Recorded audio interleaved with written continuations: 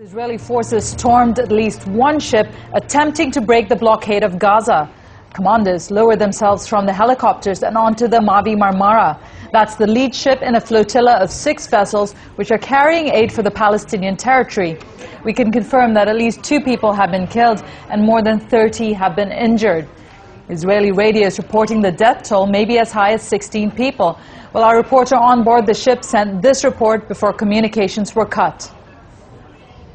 The organizers on board the Mavi Marmara, after 2 people have been confirmed killed by the Israeli army, have now asked all the passengers to go inside. They've raised the white flag. This after Israeli commandos descended upon the ship in international water from a helicopter, as well as surrounded it by vessels from all sides. Tens of people, civilians, have been injured. There are still sounds of live fire despite the white flag being raised. Tens of people have been injured. 2 people have been killed on board the ship, which holds 600 activists, parliamentarians, women, children and the elderly, all of whom are civilians.